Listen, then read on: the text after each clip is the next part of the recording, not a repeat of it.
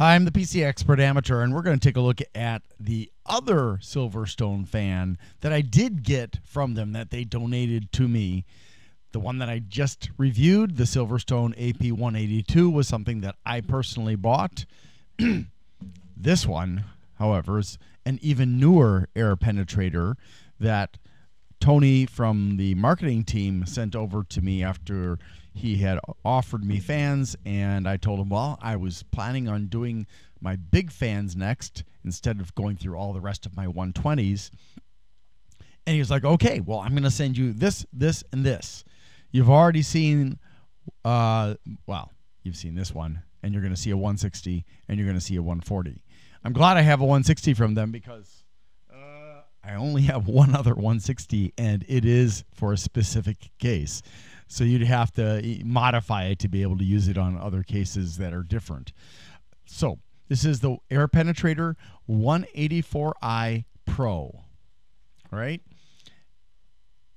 And just like the one I just reviewed, the 182, this one comes with a grill that actually serves to channel the wind so that it goes straight out and goes for further distance, which unfortunately there is one downside to that I am aware of, and that this much of a barrier in the way is decreasing the airflow and static pressure. But we don't need to worry about that. Now, one of the things I think is very interesting about this fan is, and I don't know who came up with the idea first. I mean, I know they've got their designs on both sides of their fan blades, and they call it kind of a shark scale design. And then Geometric Future has their geometric design on their fans. And I'm aware, you know, that there probably are other companies that have produced fans along this line. And I kind of wonder if SilverStone or Geometric Future or anybody else has looked into the research done by Dr. Fish regarding protuberances on whales and how that impacts their ability to move through the water. But this is not exactly the same thing as the protuberances you see on the lips of the whales and their fins. So take a look at this. I'm going to try to get it so that you can, there we go. Isn't that interesting? I think it's, you know, it's kind of nice looking, but will it show up when this fan is spinning? It also has two different mounting hole positions to make it more compatible with more cases. And this is the channel, the air channeling grill that also guards your fingers because it's a powerful fan and you don't want to lose any body parts. It's not as powerful as the 182, but it's powerful. So I just kind of enjoy looking at the pattern on there. I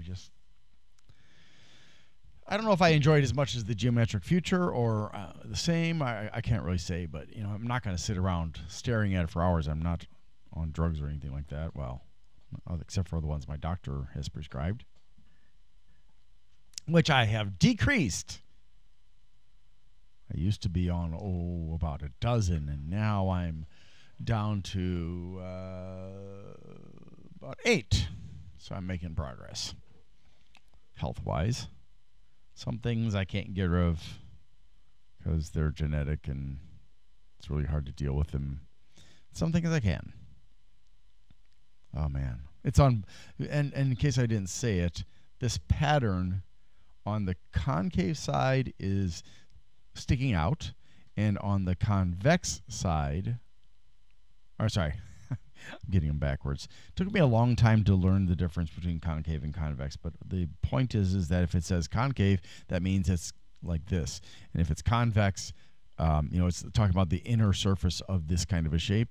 And if it's convex, it's talking about the outer surface of this kind of shape.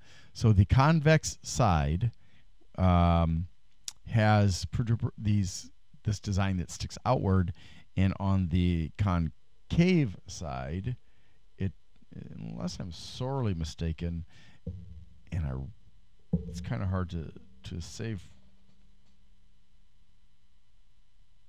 with absolute certainty, but it certainly looks like this was pressed in on the concave side. So I think that's very interesting. Let's go ahead and check it out now. So I don't know. You tell me. Can you see any kind of indication of the pattern? I believe I see something. Just like if I had the Be Quiet with their ripple blades, I feel like I can see these kind of rings. I don't know. Can you guys see it? But it's not very pronounced. It's pretty mild, but I believe I see rings. It kind of reminds me of back in the days when I was a young man, about 1 million years ago, the LPs, or the black plastic or vinyl discs that we used to use that had music recorded on them, and it just kind of reminds me of the tracks on that a bit. So that's kind of nostalgic in a weird kind of way since it's a fan. But let's go ahead and check out the noise. I'm going to try to get it down to the lowest speed I can without it stopping. Not exactly quiet. Uh-oh. Uh-oh. Yeah, that's about as slow as I can go. It's a little bit noisy already. I'm not really sure, but I'm guessing that's the bearings.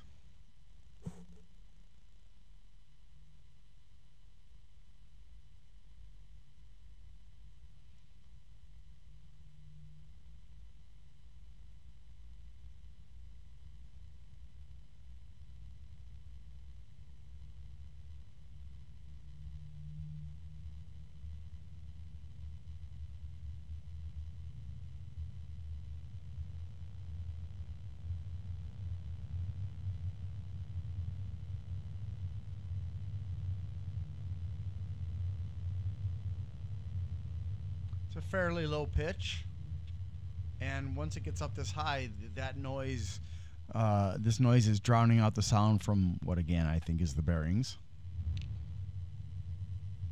But it's not a quiet fan. Now, if we take this fan and I hold it over here, let's see how far I can feel it on my hand.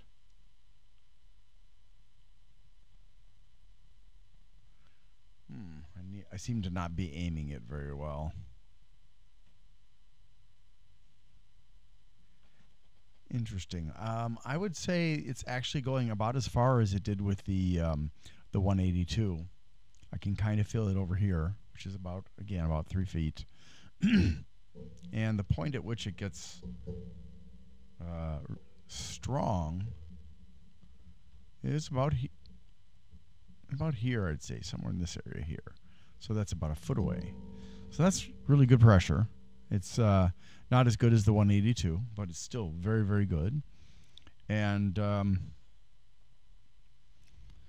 but you know, it doesn't have the speed dial like the 182 does, and it does have the benefit of 2 different mounting hole positions, and it has the Shark Force texturing. I'm not really sure what the point is of the Shark Force texturing. I looked at it earlier, but I'm blanking on it right this minute. I'm so sorry. You can look it up on their website if you really want to know. Okay, so it's supposed to decrease noise and increase performance. I feel like it's actually, in some ways, in certain parts of the sound range, it's a little bit noisier than the 182, but I'd have to do a side-to-side, which I will do after this video of the 4 fans. But I do believe that the pattern does help give the fan the ability to push the air farther, because it's kind of capturing the air and then throwing it in a different way than a smooth blade would do, or even a mildly textured blade would do. But yeah, so it's pretty good. It's definitely not as strong. I wouldn't put this beside my bed to help keep me cool in the depths of summer when it was 90-something degrees Fahrenheit, that is. If it was Celsius, I would be in big trouble. But yeah, it is a good fan. And unlike the 182, it doesn't draw 1.3 amps, making it easier to find a header to plug it into. In fact, the rated current is only 0.31. So that's a big plus. But let's take a look at those specs.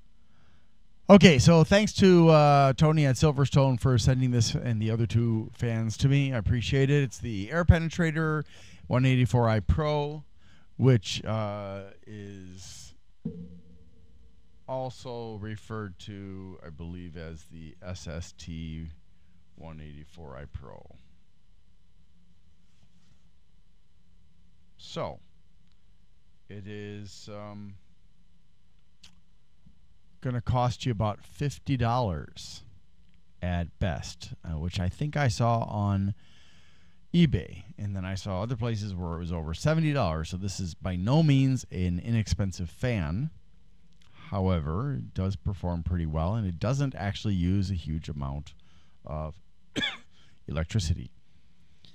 Now, it's got certifications from CE, ROHS, and UKCA. Made in China, 180 by 32 millimeters. I don't know what the lifespan is because it's not on the box. And I did ask Tony if he could let me know about the lifespan and warranty of the SilverStones that I've got. And it has a 1-year warranty in the US and Australia. For a fan that costs, if you're lucky, $50, that seems like an awfully truncated warranty period. Okay, so the weight is 430 grams, making this one of the heaviest fans on my list. And on the box it says 410 grams, but my scale says 430. So I find that a lot of times when I weigh stuff, what the manufacturer of the fan said is not what I discover it to be. Not SilverStone specifically, I'm talking about in general. A lot of companies, if they give a weight at all, is often different. And there are a number of possible reasons for that. It could be that at the time that the marketing material was put together, the fan had a different weight, and then it was modified, and they didn't update the information. Okay, so 9 blades. The mounting hole distances are 153 and 165 millimeters. It has a speed range of 0 to 1200 RPMs. So yes, it can do 0 RPM protection, and it has an airflow range of 0 to 143.21 airflow, which makes it pretty darn strong, but again, not as strong as the 182. And a range for static pressure of 0 to 2.22 millimeters of water, which is substantially weaker than the 182. And the minimum noise, obviously, 0, maximum 34.5 decibels. The cable, that is 51.5 centimeters long. No daisy chaining or sleeve, and it's got PWM connector. It's got a double ball bearing or dual ball bearing, whichever way you want to say it. Doesn't really matter.